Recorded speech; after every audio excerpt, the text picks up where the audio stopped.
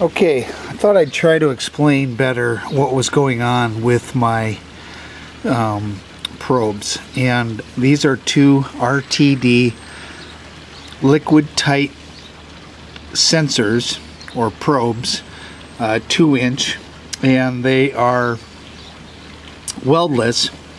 The problem I had when I put this brew stand together originally is these are wired differently, and that really caused me a lot of trouble. This one here is wired, the two that are in common are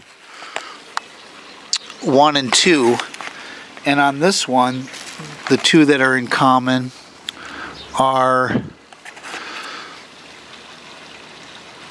3 and 1.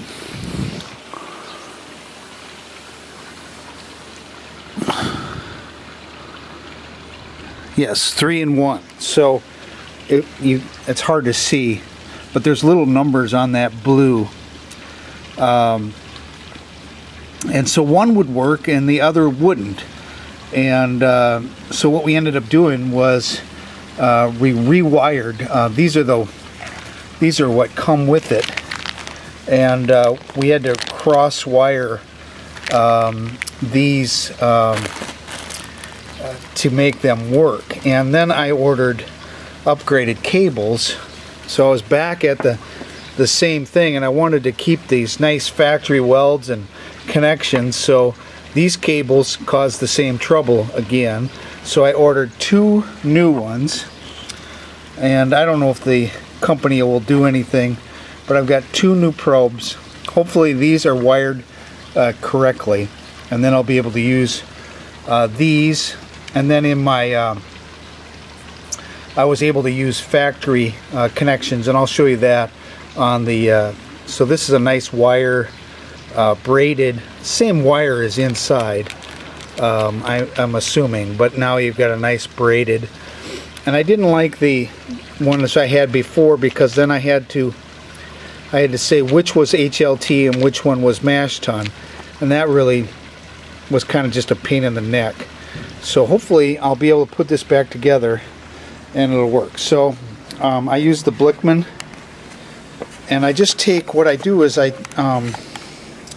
hole is very tight for the probe, but it does go in there with a little effort. And I just take the thermometer, I take that out, and I put the probe in there. When you're doing a 10-gallon batch, that's fine. If you're doing a 5-gallon batch, it's a little high for what you might want to do. But generally when I'm doing this, I'm doing a 10-gallon system or a 10-gallon batch. So I'm going to put this together, and I'm going to test it out on my control panel and see if I got any errors. So here's the back of my control panel, and these are the factory connections that came with it, and then they are on the back side, they are soldered, and then a wire goes to the PIDs that are here. And so that is I already wired that. This is HLT, and this is the mash tun. So I've put on the new cable onto the factory connection. I've put these into my kettles, and they screwed in real nice. So I'm gonna, before I tighten them up real well, I'm going to test this, make sure I don't have any errors here. Okay, so you probably are not going to be able to see that real well, but you can see I don't have any errors. It's reading 69.9, just air temperature on the probes as they are in the kettle. And then the other one is reading 67.9. So one is warmer than the other, or maybe needs to be a little calibrated. But that is good shape. So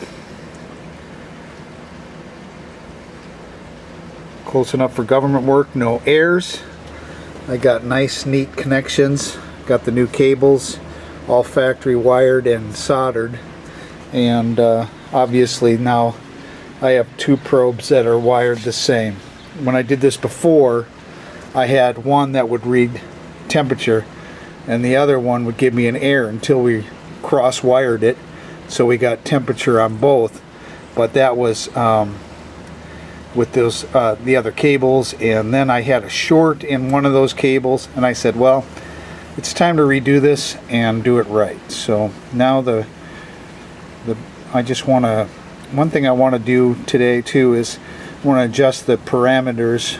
My HLT, I have it set really just perfectly. The mash tun's a little off, so I wanted the mash tun to kick in a little sooner when the temperature drops, so I can hold the mash temp closer to my target mash temperature. So I think that's good. I think that works really well.